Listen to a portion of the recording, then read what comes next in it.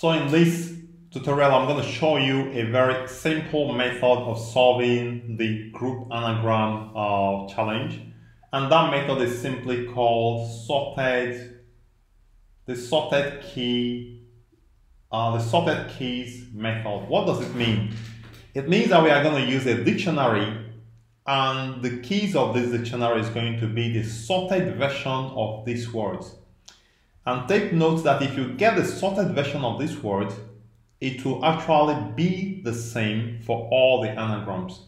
So what are we saying? So let's start by creating this dictionary. Let's call this part the sorted key, and let's call this part the words. Okay, so we start from the first one.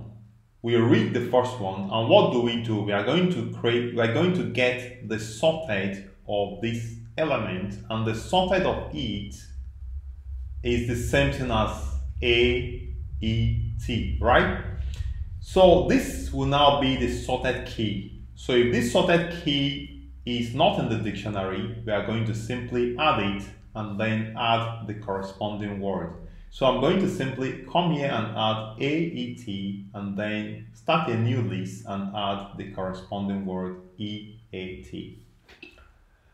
We are going to move to the next one, and we are going to get the sorted of this. Now you know why it's called the sorted keys approach. So the sorted of TEA is going to be the same as this, which is this, and we are simply going to update this list because we have the sorted available in the dictionary, and therefore we're going to add TEA right here. We move to the next one. The next one is TAN. The sorted of TAN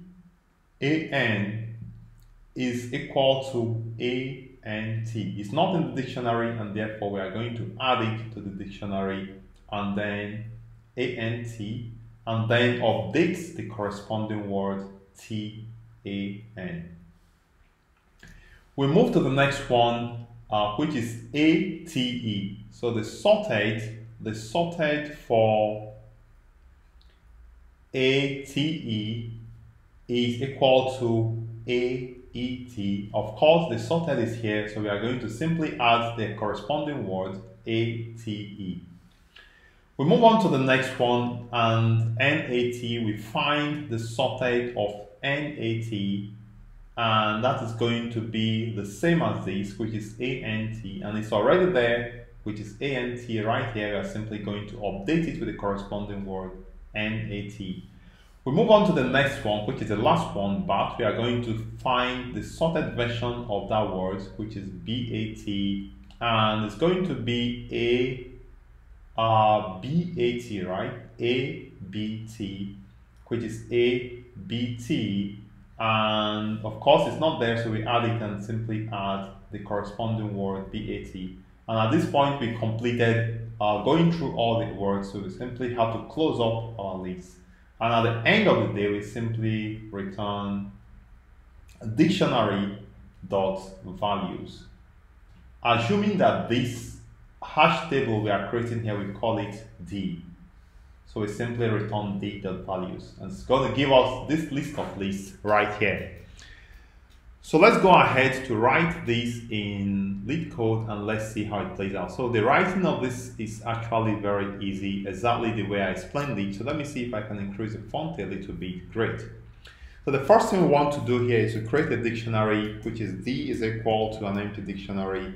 And then we are going to begin iterating the list of items. So I'm going to say for word in STRS, and we are going to now when you do for word in STRS, we are going to get sorted of that word, get sorted of word, but this sorted of word is going to return a list of items. So if, for instance, if I print it out, let me just show you what I'm saying. If I print it out, it's not going to give us just one word, it's going to give us a list. So if I run this now, you can see that it displays list. So instead of having one single word, it's displaying a list of items.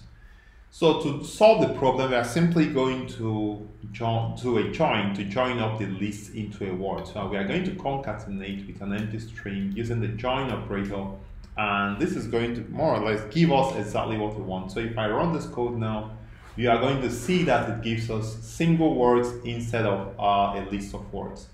Okay, so we are not printing anything, so let me take out this and take out this. So basically, we are going to simply say sk is equal to this. I don't know why it's marking this, right? Okay, so this will be our sk, and it will be this particular word, okay, and that's going to be our sk. Now let me kind of increase the font a little more. Okay, so you understand why we have do the join down, and we have our sk, which is the first sorted key. We are going to now check if sk in D, if it's there, we are simply going to update it by saying we are going to say D sk.append, and we are going to specify as the word, which is yeah, so it's going to be the word. I think it should be. Okay, so this is what we have, and we are going to go to the next condition that says else. It means that this word is not in the dictionary. We are simply now going to add it. So we are going to say the sk is equal to create a new list and then place that word in there.